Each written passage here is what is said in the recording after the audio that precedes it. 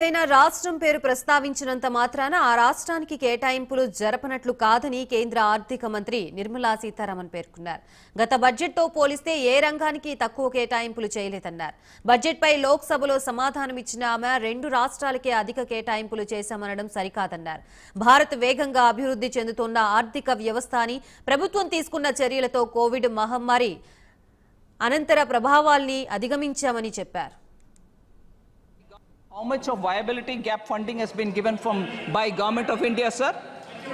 818 crores have been given for Virinjam Port by Government of India for a project that they themselves invited someone of the A and gave it, and that one of the A was given by Congress.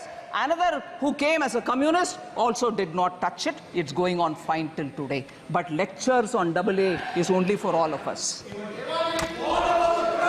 Sir, ordinary chai wala OBC leader who comes to become Prime Minister and he does administration well, you then have a problem. Arey, kya ho rahi hai? Is he doing well? No, we'll have to protest. This will not work out, sir. People are seeing this game.